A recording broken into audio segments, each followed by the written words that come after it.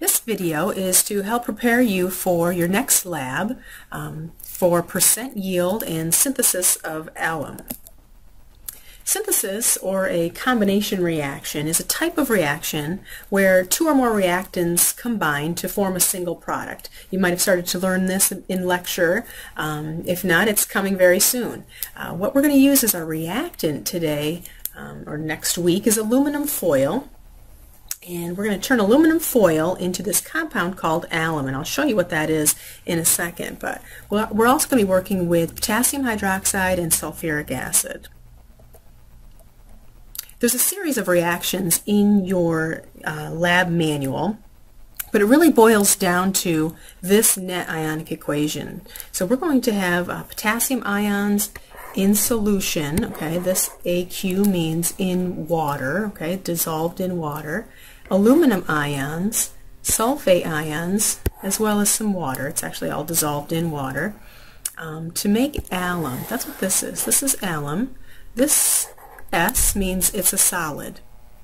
So it's an insoluble compound in water. What's important to notice is that we have a 1-to-1 mole ratio of aluminum to alum. Okay, and that's going to be important later. So this, when there's not a coefficient there, it really implies that there's a 1. You see, you have a 12 here, okay, and 2 here. These are coefficients. And when there's no coefficient, it means 1. So it's a 1-to-1 ratio. One aluminum ion can make one alum molecule or formula unit. Okay. Percent yield is something that you're going to be calculating. Now, if you think of all processes, any type of process will have some loss in material along the way. So as long as you're using equipment, no matter how careful you are, some material is going to be retained on this equipment as you transfer materials. We're going to be doing filtration. Material can be lost on the filter paper. So our actual yield is not going to be as high as our theoretical yield. Now, what's theoretical yield? So if you're just doing the math, the maximum amount that you could make or produce is your theoretical yield. We can express this as a percent, and we often do, and this is what you'll need to do for this lab, is generate a percent yield, which is your actual yield divided by your theoretical yield times 100. So just as an analogy here, if you're making cookies and on the package it says, should make, or will make 3 dozen cookies, in theory you should be able to make 36 cookies. Well, you know darn well that you didn't make 36 cookies when you made it. You count them up and you only made 28. So this is your actual yield, what you actually made. This is, in theory, what you should have been able to make, times 100%. So what was your percent yield here? Do the math. 28 divided by 36 times 100 is 78%. Okay. So what are your losses here? How could you make this number increase? Well, if you didn't have so many people eating the dough while you were trying to make your cookies, you could increase, right, or have a higher percent yield. What's our theoretical yield for alum? Well, you will be recording the mass that you start out with your aluminum foil. Okay. You can change grams into moles using the gram formula mass from the periodic table. Okay, this is from the periodic table. Remember that we have the 1-to-1 mole ratio in our equation of aluminum to alum. That's this step here. Okay, this is our stoichiometry. This is when we're on Mole Island, right? So we have a 1-to-1 ratio of aluminum to alum. So once we have moles of aluminum, we can change that to moles of alum. Once we have moles, we can go back, use our gram formula mass of alum. Okay, this is also from the periodic table. Grams per mole, gram formula mass. Now I want to point out here how I got this number, this very large number, 474.32 grams. if you look at this, this is a hydrate, okay? So for every one of these, we have 12 waters associated with it. You have to add up all of this to get your gram formula mass. So 1 potassium, 1 aluminum. Now this is a polyatomic ion. We have 2 of them, okay? We have 2 of them, so there are 2 sulfurs. How many oxygens here? 2 times 4, we have 8 oxygens from this part. We also have 12 waters. So that means we have 24 hydrogens. And then another 12 oxygens. You have to add up the masses of all of these atoms to get your 474. So this is our theoretical yield of alum. If we start out with 0.91 grams of aluminum foil, we theoretically should be able to make 16.0 grams of alum. Of course, we always have losses, so it won't turn out to be 16 even if we start out with 0.91. But let's just say our actual yield was 14.510 grams. Okay, so this is our actual. Recall that our percent yield is actual divided by theoretical times 100. So our actual yield divided by our theoretical times 100 is our percent yield, 90.7%. Okay, so up here I have decimal present, Pacific Ocean side. Start counting at the first non-zero digit. 1, 2, 3. 3 significant figures. So when I was done here, I had 3 significant figures. 3 significant figures is my least number of significant figures. This is a division and a multiplication, so that's what I'm going to be using. There's 3 significant figures. Alright, so let's move on to what you'll be doing. Now, you'll be working with potassium hydroxide and sulfuric acid. Both will burn you. Okay? You have to be very careful.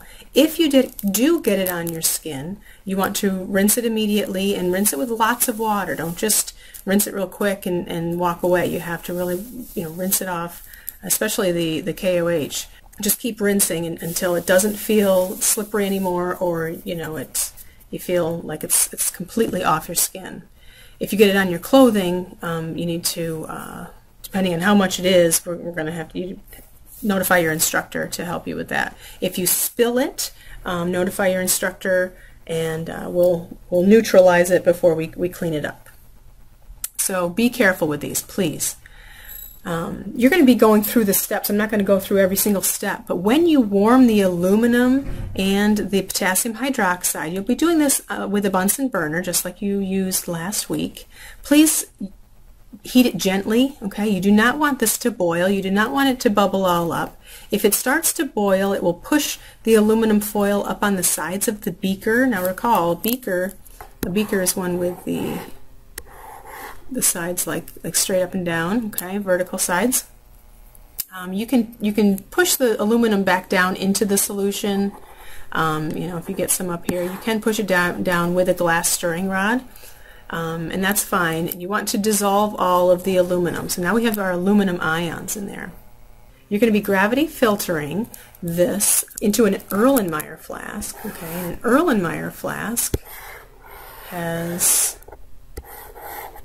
the it looks like a little bit like an upside down, like a triangle here. So this is an Erlenmeyer flask, and this is nice. It helps us mix materials. We can swirl materials in the Erlenmeyer flask without fear of it splashing out. Okay, so that's why we want to filter it into the Erlenmeyer flask. And you'll be putting a funnel on here, just like this video shows you. Okay, so here you can see the apparatus is shown. We have a funnel, and you'll get a filter paper disc. You need to fold it in half and then in half again, and tear just a small corner off that allows it to fit in the funnel properly. If you place it in there and let go, it'll just pop right back out. You need to moisten the filter paper so that it adheres to the funnel and makes a nice seal. You can pour your solution down the glass stirring rod, and this helps to make your liquid go right down into the center so that you don't make a mess, and it's a nice controlled pour. You don't want to pour the liquid up over or higher than your filter paper, because it will go up and over the filter paper and down behind it, and it won't filter your material.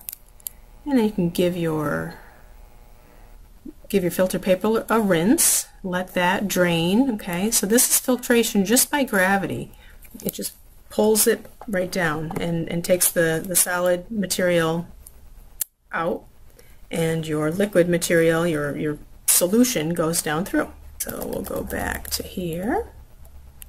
Alright, so once you have your initial solution gravity filtered, you're going to move on to your next set of steps, and you'll be adding sulfuric acid at this point. You want to do this in the hood. Okay, so bring over your graduated cylinder, bring your flask, and bring your ice bath. Sorry. So add your sulfuric acid in the hood, swirl it. You'll be generating heat. You'll be generating hydrogen gas. Okay, and we want this. It is flammable, so we want to get rid of it. We don't want this building up in the room. You shouldn't have any white solid remaining after swirling, but if you do, you can at that point bring it back to your desk, and you can warm it just slightly, just a little bit warm, tiny bit of heat, and that white solid will dissolve in. Once it's completely clear, you're going to put it into an ice bath for the crystallization process. So this is when your alum is actually coming out and being formed and crystallizing. Okay. At the time that you are cooling your crystals and making your crystals, you'll also chill your wash solution, which is your alcohol water mixture. You might need a separate ice bath if you can't fit your test tube or whatever your vessel you're using to cool it in the same ice bath. That's okay. Then you'll use a technique called vacuum filtration to separate your crystals from the solution. All right, so you take your crystals out of the bath, and this shows an aspirator, and you have this in your lab, and this is what we'll be using. So it uses the force of the water to generate this vacuum, and you'll attach your hose to the side of your sidearm or vacuum flask. Okay, so this is your sidearm flask, and this is made to withstand stand a vacuum. So this pulls the air out, and this is a Buchner funnel, or a vacuum filtration funnel. And you put a piece of filter paper down in here to cover up the holes. You can see the filter paper. And what they did before was wet this. And again, just like you wet the other filter paper, you do that with the Buchner funnel. And it will draw the liquid right down in. It'll just draw that liquid right down in. And then you'll pour your crystals on it. It'll separate out the filtrate, and your crystals will remain up here on the filter paper, which is what you want to retain. Keep swirling. You can see how they're swirling and pouring and swirling and pouring, because the crystals are continually settling down to the bottom. So you want to bring them up into the solution and pour, bring them up into the solution and pour.